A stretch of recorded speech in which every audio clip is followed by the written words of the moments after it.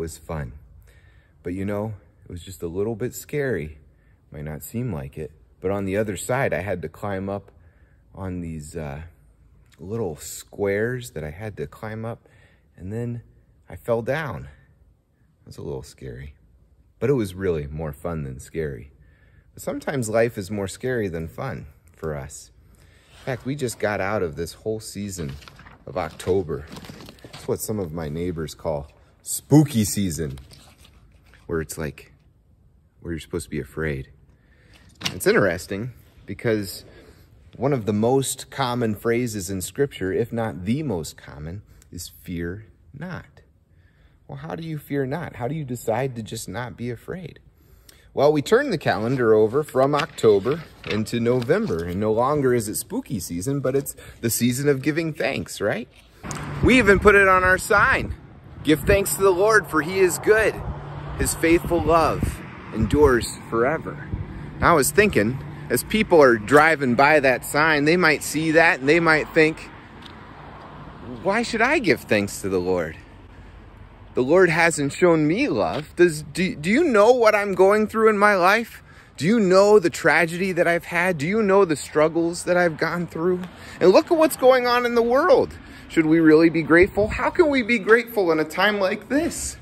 School children across the nation wrote out essays of what they were thankful for at Thanksgiving time. The school children in the year 2000 wrote that they were thankful for some of the things you would expect them to be thankful for: friends, family, teachers, basic needs being met, and material possessions as well. But then, after September 11th, in the year 2001, when school children across the nation filled out the same essay about what they were thankful for, the emphasis shifted.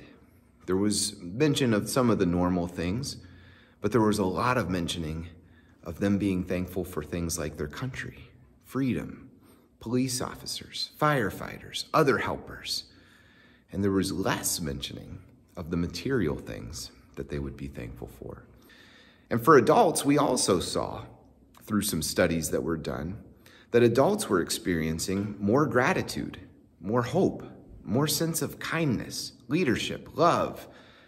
Teamwork was valued even more after September 11th than before.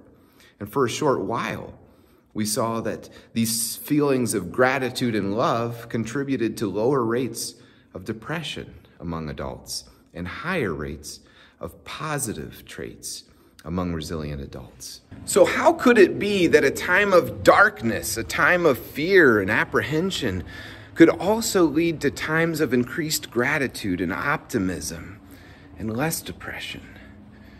It could only be that sometimes when we spend time in the darkness, that's when we realize how great the light is, but not if we make our home in the darkness.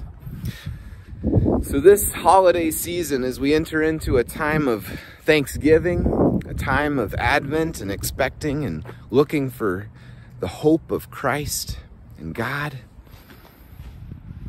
may we not make our homes in the darkness, but may the darkness remind us how much we need to cling to a God who loves us, a God who is true, and a God whose promises are true.